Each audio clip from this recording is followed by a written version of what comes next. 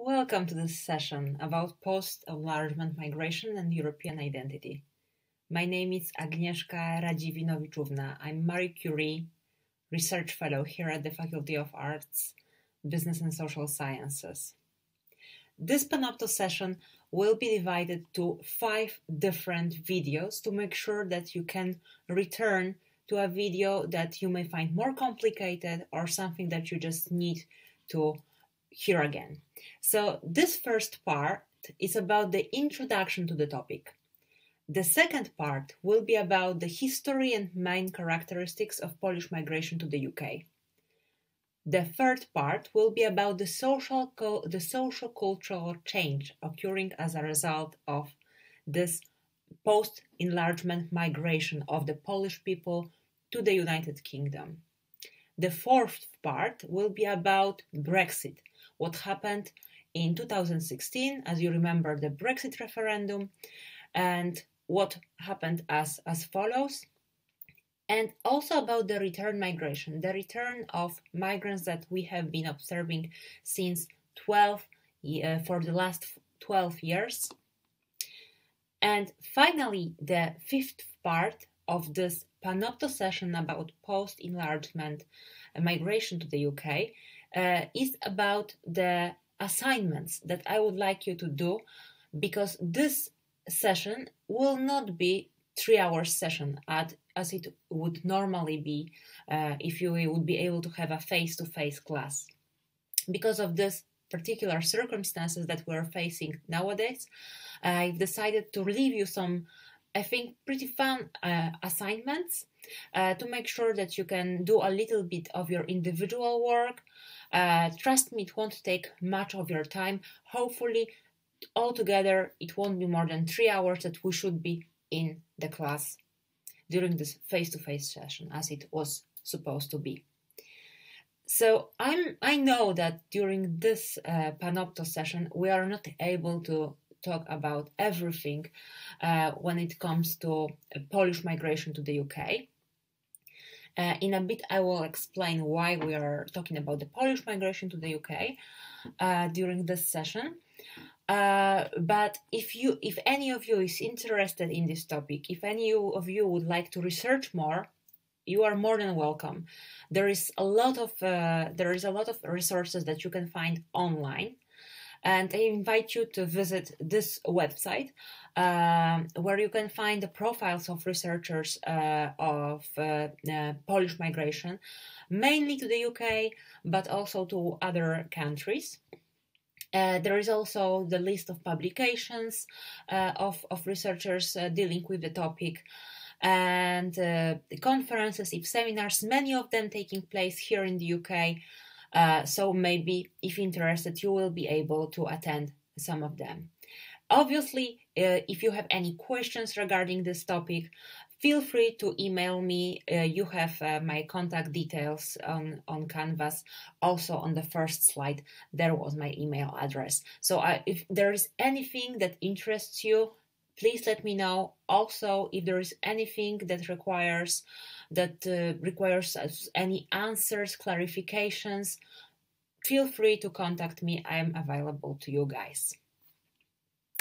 So this first part, as I said, is to give you a little bit of the overview about the post-enlargement migration. So first, what is enlargement? What were the EU enlargements? So I'm sure that you already know this. Just in a nutshell, we will be talking about 3 EU enlargements, starting with the biggest one in 2004, when 10 new member states joined the European Union, and you've got them on the map. As you already know, we will focus on the Polish migration here to the UK. So Poland joined the European Union in 2004, together with 9 other member states. Then in 2007, the next enlargement that also caused another big migration, especially of the Romanian people. So 2007, it's Romania and Bulgaria that are joining the European Union. And finally, the last enlargement that we have seen so far, 2013, when Croatia joins the European Union. But you already know all of this. That was just to remind you. So why this subtitle? As you can remember, why the subtitle? Who are these people who contributed to the decision to leave the European Union? Obviously, it's just like way to call your attention to the topic, as I'm sure you talked 2 sessions ago with your professor Martin Partridge. The post-enlargement migration was one of the reasons that made the people who voted pro-leave to vote as they did. So we want to understand during this session who are the post-enlargement migrants, what are their characteristics, what are really the statistics regarding this group. So I would like to invite you to demythologize this group. So let's start with the numbers. This chart shows the number of the 5 most common nationalities in the UK, and as it has been evolving in the second decade of the 21st century. So we have, as you can see, the Polish have been the biggest group here in the UK, bigger than the nationals of India or Republic of Ireland. As you can see, after the EU accession of Romania, the number of Romanians have been growing significantly. And currently, these statistics for the last year that are available, 2018, are pretty much the same, with the Polish people being the most numerous group, followed by people from India, Ireland, Romania, and Portugal.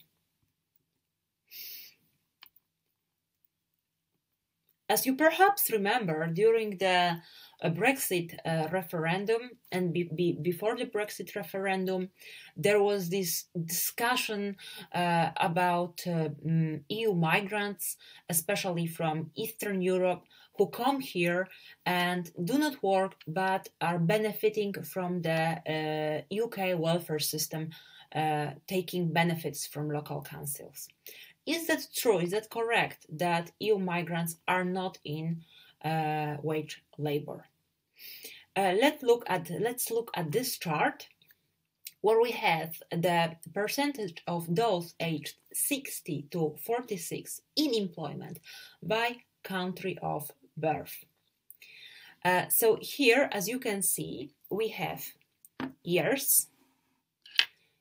This part shows us the percentage. And as you can see, this chart shows the different groups. We have EU members from 2004 and after. So you already know which national groups we are talking about. Here with the Polish people as the most numerous group. We have the locals, that is the UK citizens and also people from Ireland. We have people from the 14 EU member states, or 14 EU member states pre-2004 EU members. That's the pink line. And finally, this marine blue line shows us the people who are not from EEA countries. As you probably already know, EEA stands for European Economic Area. So we are talking about so-called third country nationals, people from Asia, Africa, who are not UK citizens. As you can see at this chart, the people from so-called post-enlargement EU migration are in employment the most often. Here, this table shows us the numbers of people who are unemployed, the percentage of people who are unemployed, and when we look at the numbers,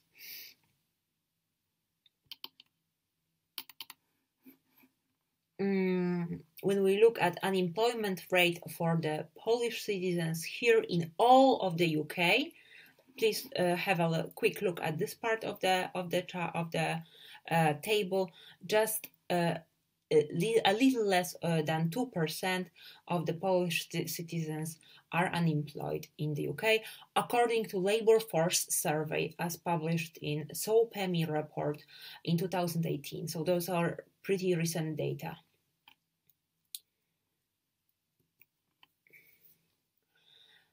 So that's why I would like to invite you to talk about the Polish migration to the UK, because the Polish people are the biggest group of the post-enlargement migration to the UK, but also the Polish people are the biggest national group of non-UK citizens living here in the UK.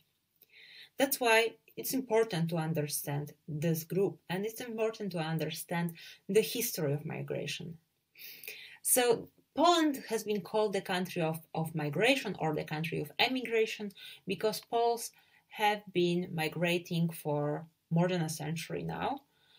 And the reasons behind this migration are political and economic. Among the political reasons, we should name the historical upheavals, such as the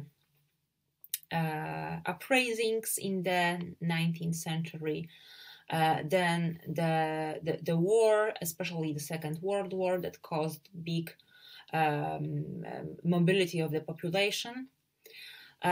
This migration has been multi-directional. People who had to seek refuge, running away from Poland, ran away to different parts of the world, and this is of course an example of forced migration, when you have to run away from your country because you cannot feel safe, but also this political migration was voluntary, especially during the times of communism, when people couldn't work, or when people couldn't earn a living in Poland. Nonetheless, some of them weren't persecuted politically, and they were migrating. And among the economic reasons behind this migration is obviously the low standard of life, and this dream of going to the West, especially to earn a living, also to send money back home in case of people who migrated but already had their families in Poland. So there was this myth of the West that caused and is still causing migration of the people to the Western countries. Obviously, not only to the UK, but also to the neighbor country of Poland, that is Germany. Also, there were important number of people who migrated from Poland to the United States of America. Now these migration flows are less significant because of easier and cheaper migration to Western Europe. So this is all for this part of the session. The next part of the session will be about the history and main characteristics of the Polish migration to the UK.